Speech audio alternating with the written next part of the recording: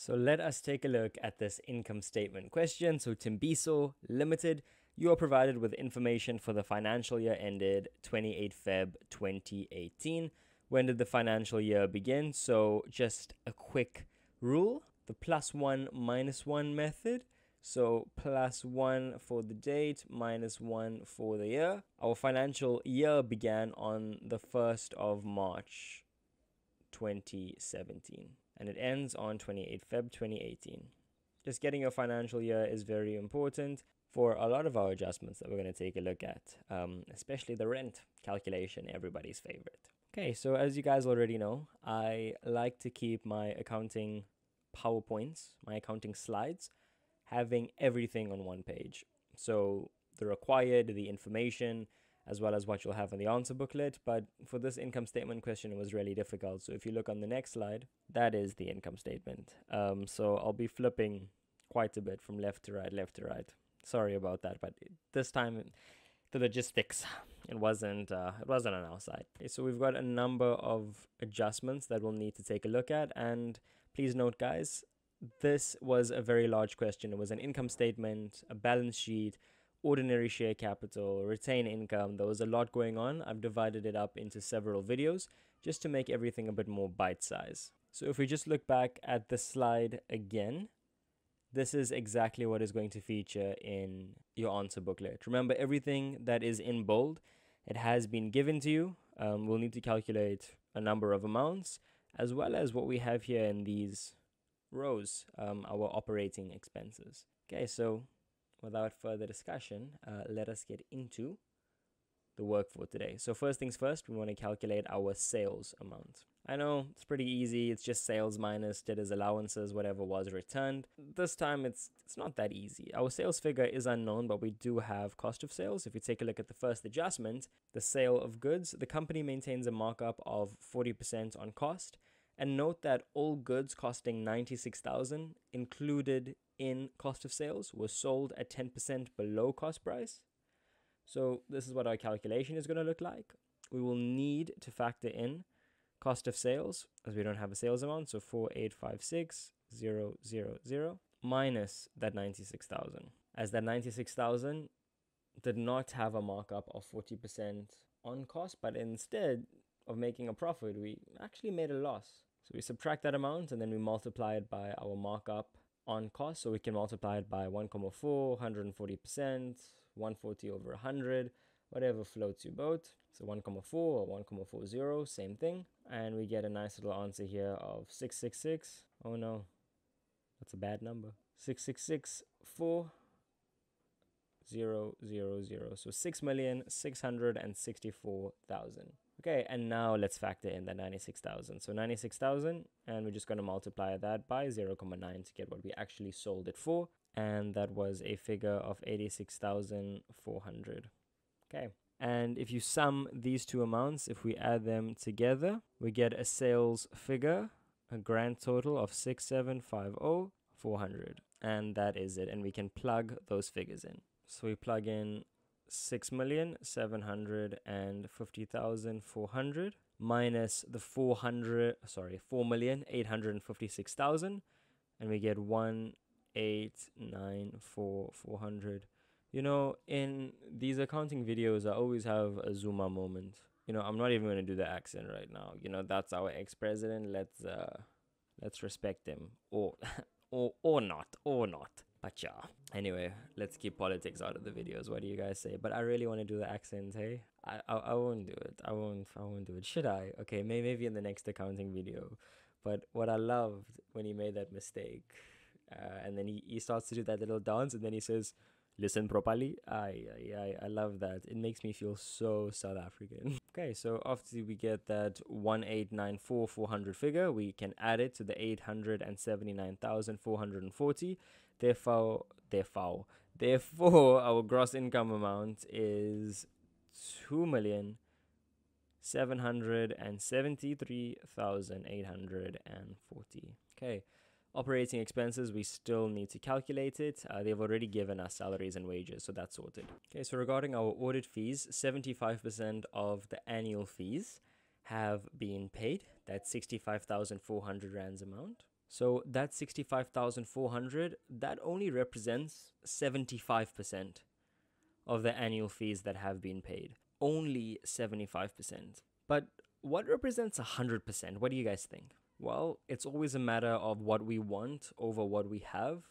So it's going to be 65,400 times what we want. We want 100. We have 75. And that gives us a total of 87,200. And we can plug that in. So audit fees, our grand total here is going to be 87,200. So it was the 65,400 that was given plus the difference between the two. So 87,200 minus 65,400 is equal to 21,800.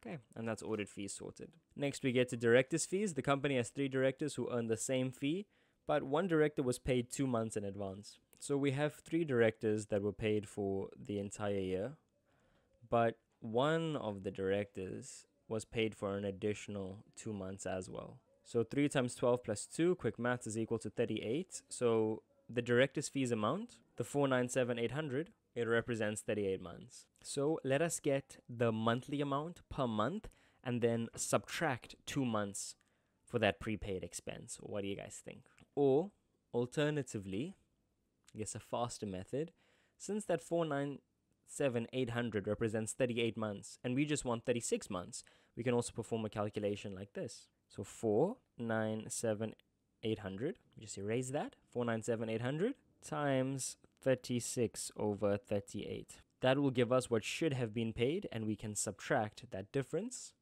So this is what our calculation is going to look like. So again, director's fees. So we have that 497,800 figure. We multiplied it by, 36 over 38. That would have got you the 471,600. And we subtract the difference between the two amounts, which is going to be 26,200. Okay. Next, everyone's favorite, the rent calculation. So a storeroom was rented from the 1st of June 2017 at 11,200 rands per month. So 11 June 2017. So we've skipped March, we've skipped April, and we've skipped May. So it's just going to be for 9 months. So they could have also had a baby in this period. I also have biology videos out.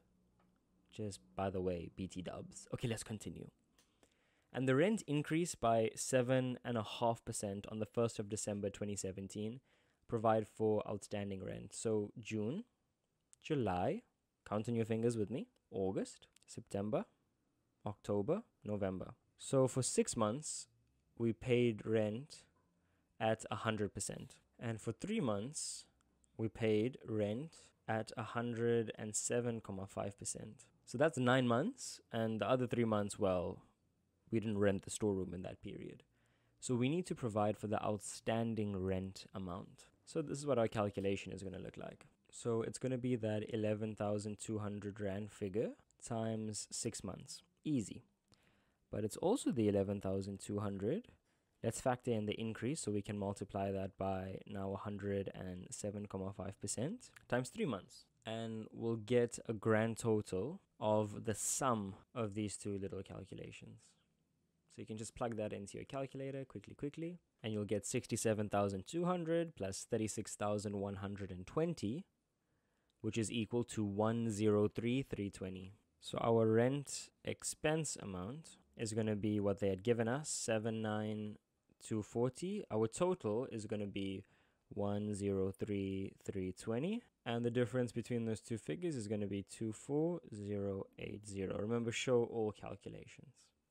Okay. Loan will be a completely different calculation. We'll plug that into interest expense. So that's going to be the interest on the loan for interest expense. Income tax, we still need to factor that in. So that's going to be our 341,800 plus the 31,300. Okay. So you know what? Let's just fill it in immediately. So the interest expense amounted to 242,500. You're probably wondering about these 4 bullets here. Yeah, that's going to be in the balance sheet video. So this is income statement. The balance sheet video I'm going to post in the same period. It's still going to be Tembiso Limited. Just have a look through the videos that I've posted. There's even a playlist as well.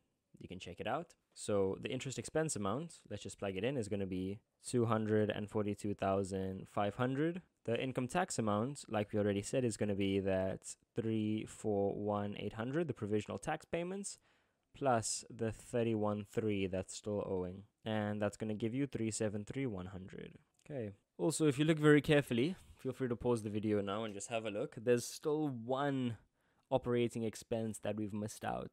That literally we just need to plug in for one really easy mark. Hopefully you found it. It's going to be sundry expenses. We can just write that in. This is a really, really easy mark. You know, like monkey see, monkey do. If you just run through the list, that is the only operating expense that we missed. Okay, and we can just totalize everything now. So you add all your operating expenses up. So the 501 plus the 87 plus the 471 plus the 103 plus the 91. If you plug all that good stuff into your calculator, you'll get 1,255,000. So remember, practice your calculator work as well. Just be a bit quicker, more efficient. Try and be as meticulous as possible. And the difference between your gross income amount and operating expenses, so the difference between these two, is going to give us the operating profit amount of 1,518,840. Okay, if you look very carefully, our interest income amount is unknown. That's going to be our interest on fixed deposit. So that's most likely going to be your BF, your boyfriend. No, I'm joking. Such a terrible joke. BF in accounting, it's your balancing figure. So that's unknown. So let's just keep working down. So we know what our operating profit is. We don't know about interest income, but we can work now from the bottom. So we know this figure here is 959,400. Oh, sorry, I made a small mistake. Income tax is an expense, it's an outflow. So we just plug in our brackets. So 959,400 minus the 373,100, it would give you 600,000. But if you look very carefully, look at the order of it all. We don't subtract them, we actually add it together. We're doing it in a different order here. It's like from bottom to top, a reverse order. If that's not making sense, let me introduce some Maths paper 1, some algebra knowledge. So it's going to be our unknown here. So let's just call it x minus 373,100, which is equal to the 959,400. And if you were to isolate x is equal to the 959,400. This negative, when you take it over to the right-hand side, it becomes positive. So x is equal to 959,400 plus 373,100, and that gives us a grand total of 1,332,500.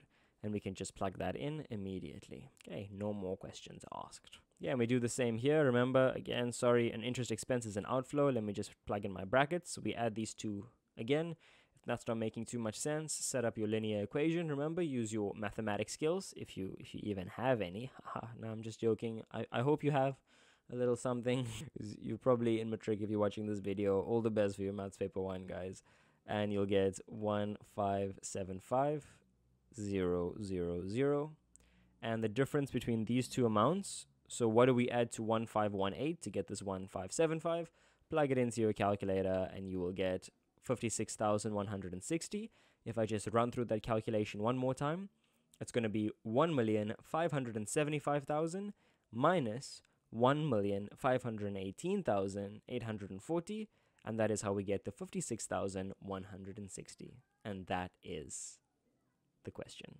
Done and dusted, completed, finito, finished and klar. Okay, we've just worked through an entire income statement. If you're wondering, look, what are we going to do about this massive loan calculation? Watch the next video. If you're wondering about share capital and dividends, watch the video titled Ordinary Share Capital #2 and Retain Income #2. I've broken it up, so it's, not just one long drawn out video when everyone is falling off to sleep. Okay, thanks for watching the entire video. I'll see you guys in the next one. Cheers.